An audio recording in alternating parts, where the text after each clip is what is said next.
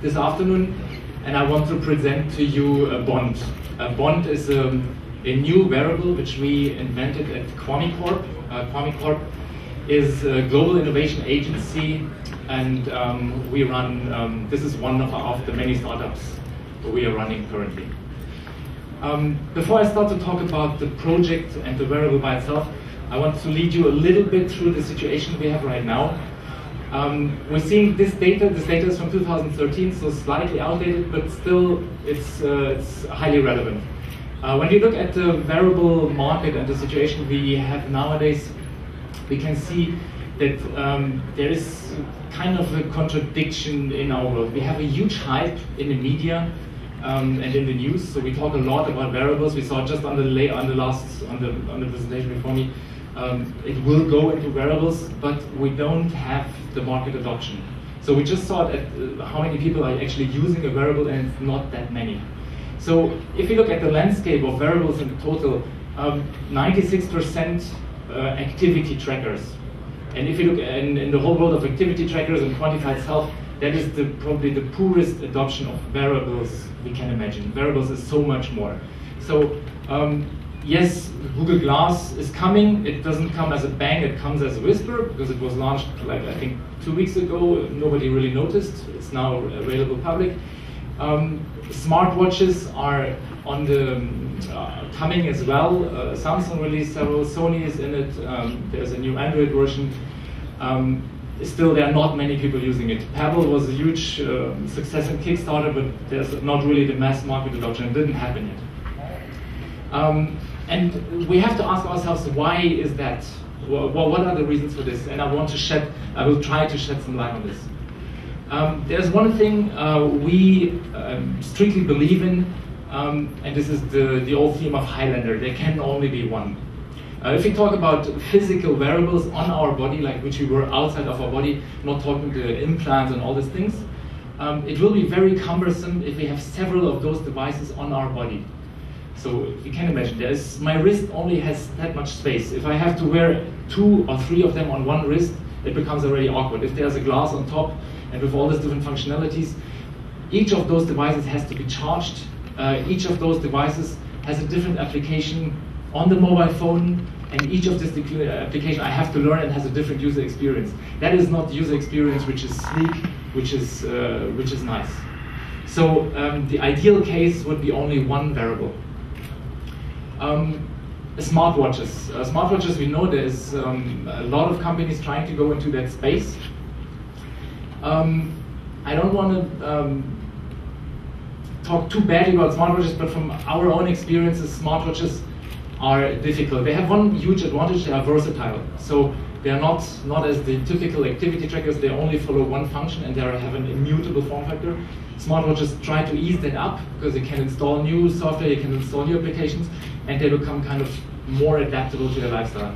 The problem is, it always feels like assembling a spaceship through a keyhole. It's always this tiny little user experience where you install the app, then you have the same buttons, you select, and then you execute, and then you eventually, after 3 or 4 or 5 different interactions, you can access your music player, you can access all kinds of different functionalities. Very cumbersome. The other big mistake, which is made all over the place, wearables are ugly. They're just not beautiful enough. And that's something which is hard to accept, because this is something I use on my body. That's something I have. I adorn myself. So I believe all people are beautiful. So if I put something on my body, it should make me even more beautiful and not be something sweat resistant, something hyperallergic, and something I would rather use in a hospital but not in my daily life, right? So why don't we make a jewelry? Jewelry is the biggest success case ever. I mean, maybe besides clothing as all, but we use jewelry all since centuries, right? And jewelry doesn't do absolutely anything, right? There's no technology, there's no extra function. It just makes us more beautiful. So wearables have to be absolutely beautiful if you want to make them a success case. This is Bond. Unfortunately, it's half eaten by the sofa, but maybe if you look at the small screens, you can see it. It is a modular wearable system. That means it is totally adaptable. You can add new modules. to it, and you can adapt and augment the functionality. There is one brain module which does take care for all the communication with the mobile phone.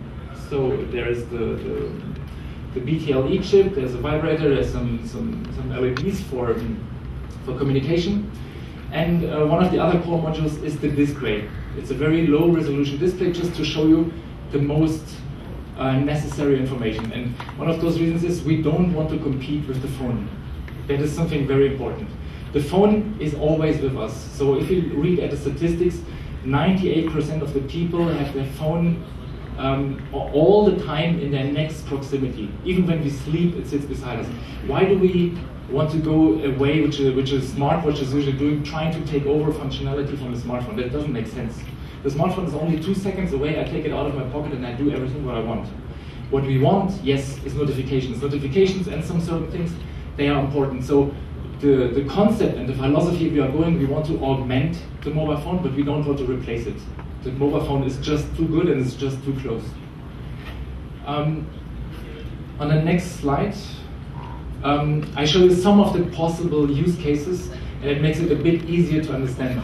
So if you think about all the modules we can add to this, we can create a whole ecosystem of variables, but all neatly and nicely together in one single variable.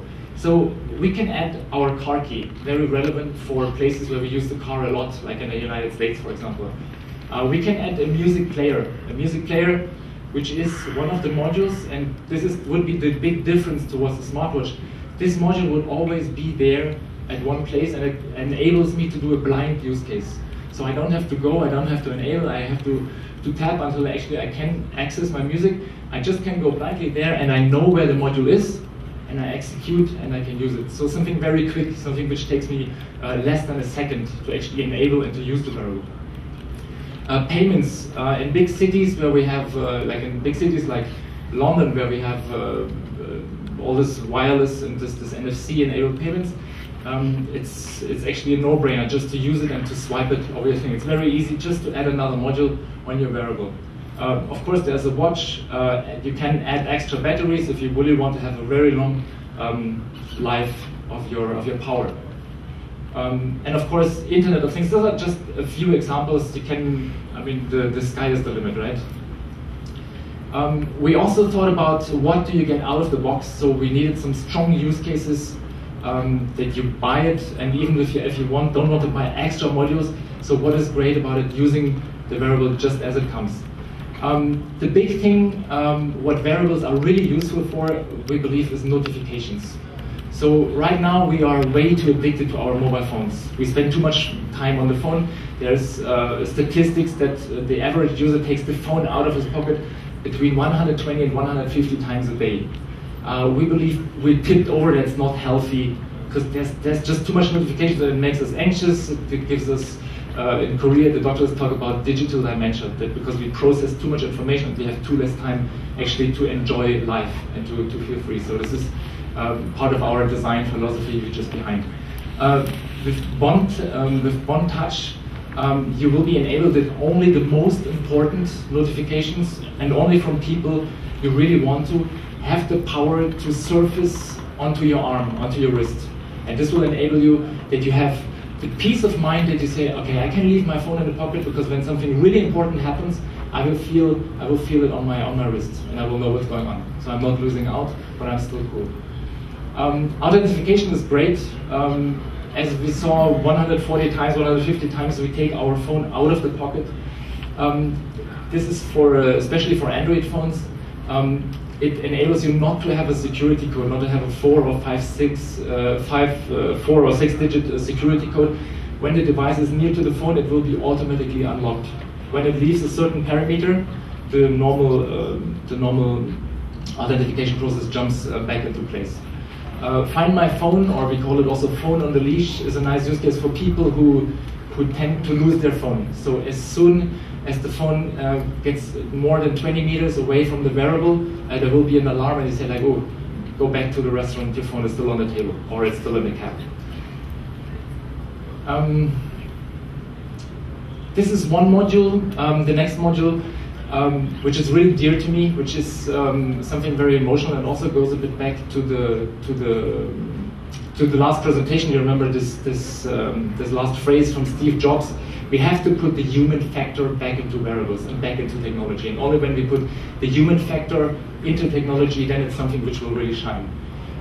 We call this the bond paired module, and the bond paired module is a one-to-one communication channel. So this works usually in a romantic relationship, that I use the same module as my beloved one, and it works in a way that when I touch it, I send a little tickle, and as it is a one-to-one communication channel, this little tickle will arrive at my beloved one. And with this little tickle, I can submit so much information. I say, like, I'm connected with you, I'm thinking about you, I love you. And when you have a lucky day, you might even get something back, and this relationship is synchronized. There's also the use case that you can send a bigger nudge. So it's something, wife sends you like really a strong vibration, and you know, oh, it's late, I'm still in the office, and probably she has dinner at home, so okay, she doesn't have to go to Skype, or she doesn't have to call, because I know already, just by this little notification. Of course, we have the technology, we have protected this very well, so we have the patents pending on the system. This is the software. The software is very clever, so the software will detect automatically which modules are connected to the bracelet, and the software will reveal you automatically the interface to enable you a very sleek and a very thin user experience. In the end of all your applications, you will see there will always be a suggestion and say, like, hey, there is a new module out on the market. Why don't you look at this, and you maybe want to buy it. We were able to get a great team on board for this project. One of them is Lily Cole, a supermodel and actress. She will champion, and she will be our VIP brand ambassador. We have, and this is one of the big statements we have, and I was very lucky that I got this guy on board, is Eric van Buren Wright. He was for 23 years the designer for Karl Lagerfeld, for Cavalli, for Fendi and Chanel. He did amazing stuff, especially in the jewelry branch. He joined our team as a partner, and he's right now in Italy fine-tuning and designing the device to make it in a way that it's really a timeless and beautiful high-class jewelry. This is not the finished product, but this is just the latest snapshot of our prototype. If you're interested, I have also one prototype with me, which is a jewelry, which is a prototype. Come to me, I will show it to you. And that's it. This is Bond Touch. Thank you very much.